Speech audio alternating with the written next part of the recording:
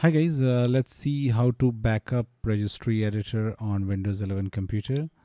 So before doing anything in the registry editor, it's a good practice to take a backup of this registry editor, and it's very easy. Just take 1 second.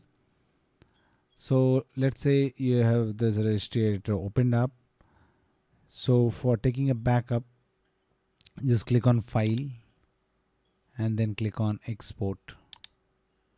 Now just save this backup anywhere you want and name it as, let's say, any, you can name it anything. Okay, just make sure the save as type as registration file.reg. It's chosen by default. Click on save, and that's it. This is the backup of your registry editor.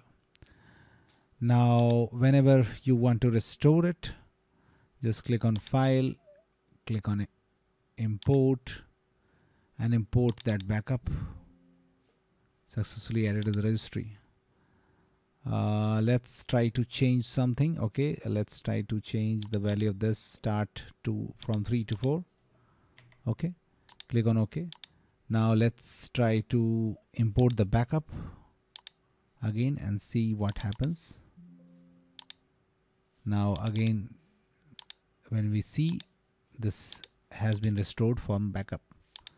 Okay, so this is a very easy and very useful method for taking a backup or restoring a backup of the registry editor in Windows 11 computer. Thanks guys, please do like the video.